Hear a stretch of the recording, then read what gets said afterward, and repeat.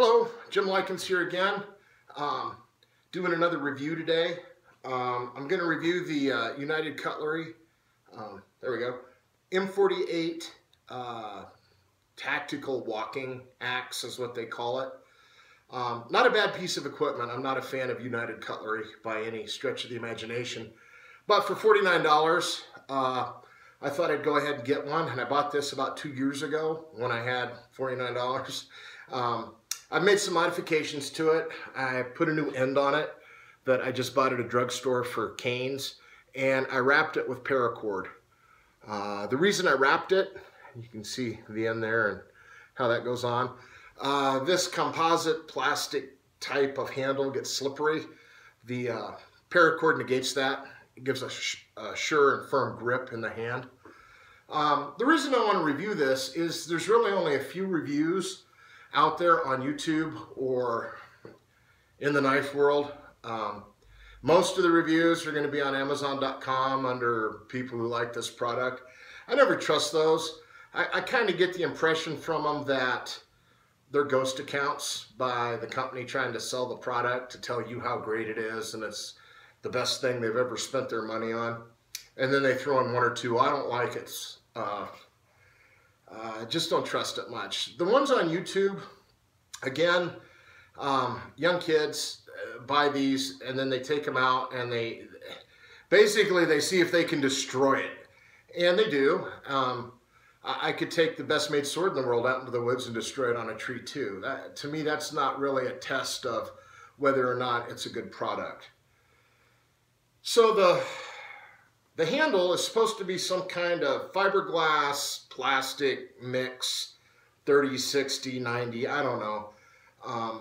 They say it's virtually indestructible, which means when you break yours, they will tell you that, well, that's the one thing that we don't cover on our warranty, that you shouldn't have done that.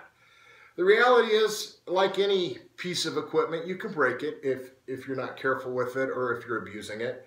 But primarily, it just falls into wrong tool for the job. You're doing something with it that it's not designed for. So what is this designed for? Let me give you a close-up of that head while I talk to you. What it's designed for is it's a personal walking stick, a cane, that can be used as a self-defense tool. And that's about the end of it. This is not a protracted in-the-field weapon. It's not designed for that. If you think you can spend $49 and get something you could go back in time to the Viking era and stand in a shield wall, you're sitting on the couch fantasizing about the tools you've bought. This is what it is. Now, as a cane, it fits the hand almost perfectly. Now, the back side of this, which you hold to grip it when you walk, is actually touted by the company as a war hammer. And I'll be honest with you, I've hit some things to see how it works, and I think it would function in that capacity. It's stout, it's got a sharp point. Yeah, I mean, I wouldn't hesitate to hit with that. The good thing is it gives you a less lethal option on this tool. If you get a good lawyer and you have to defend yourself and you hit somebody in the ribs with this and break a rib, you could argue that I didn't use the cutting edge. I purposefully chose to hit with a non-lethal option. I wasn't trying to kill him. This does come with this little gizmo. It's basically a blade shroud.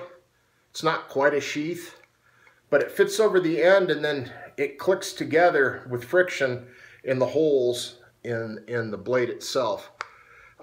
People complain about that too, but I see there's no pleasing you.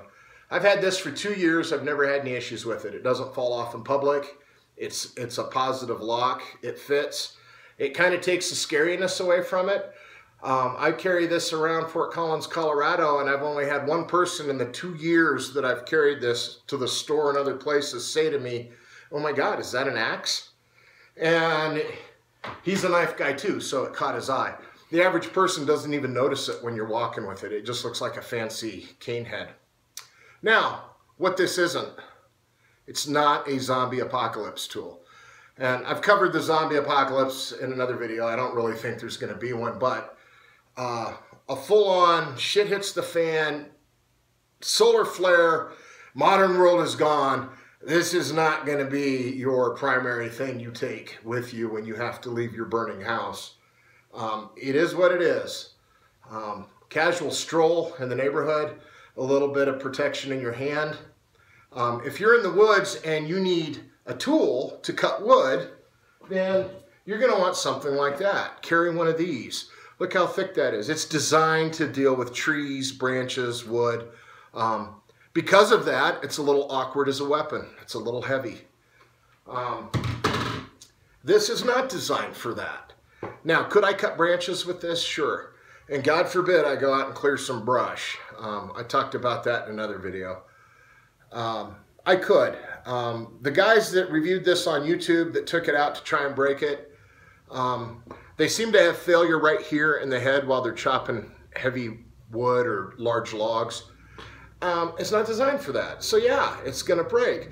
Perhaps if United Cutlery made this same shaft out of titanium and put about 19 more ounces in this head, it could deal with a tree, but it's not what it's designed for.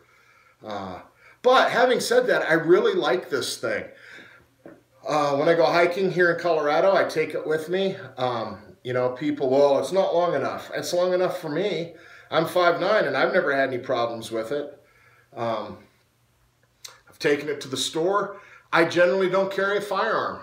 I can, and I'm trained with it, but I just don't like the weight in my hip. I'm sorry, but I'll carry this. Yeah, maybe I'm the guy that brought an axe to a gunfight. Well, that'll be on me. But sometimes I just don't feel like doing that.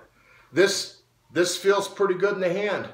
Now, talking about the way it's designed, it's not a chopper. It's a cutter.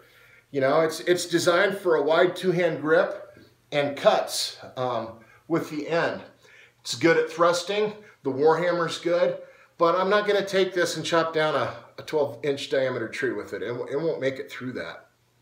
So it's almost, in my mind, it's almost a disposable self-defense tool.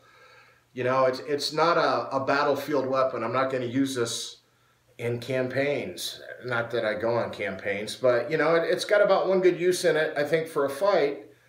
And then you're probably going to be looking at some damage to it, especially if you're using the shaft to block anything heavy or edged. You know, you're going to take some pretty serious cuts on this shaft. But other than that, for what it is, if you just want a good walking stick with the added protection of a cutting surface plus a nice bludgeoning end for blunt trauma, this is not a bad product. I can't complain about it too much, mostly because I don't live in a fantasy world thinking, well, they designed this so I could go back in time and fight Vikings. That's not what it is. So anyway, if you like this review, just hit like. For $49, you really can't go wrong with this thing. It's almost a razor. I guess in a survival situation, if I had the tools, I could take the head out of the shaft, and you can see there that the shaft actually runs down to right about there, and it's got these screws in it. I could take that out and use it in my hand to cut like a knife, maybe build shelter or skim game. I could do that. I don't think I'd want to. You know, when we talk about shit hits the fan or the zombie apocalypse or anarchy, whatever, and no, probably never in my lifetime, but it's my hobby. I prepare for it. Something like this, far better choice, a kukri. This is one, again, I modified the sheath and put some smaller, more delicate cutting instruments on it. But this thing, you know, that's a weapon. It's also a tool. I probably would forego that and take this with me if I had to. I'll be doing a review on this kukri soon. This is a traditional one made in Nepal. A good friend of mine, Johnny Tai, he's the director of Kuma Survival School. He has designed a really good modern kukri called the Takri. The comic book character Snake Eyes carries one of these things. With 7 kids, I don't have the money to get one of those yet, but if you're into that kind of blade, I would look into Kuma's Takri. You can't go wrong with that either. But if you like this video, click like. I'll be putting up more reviews over the coming weeks on some of the stuff that I've bought and kept. Usually I buy stuff and then I'm kind of hem-high around it, and I give it away to friends. I don't even trade it. I just end up giving the stuff away. But I have certain stuff I've kept over the years because I like the way it functions. So I'll be reviewing those, and maybe you can get some ideas for your own gear from that. And with that, I'll see you next time.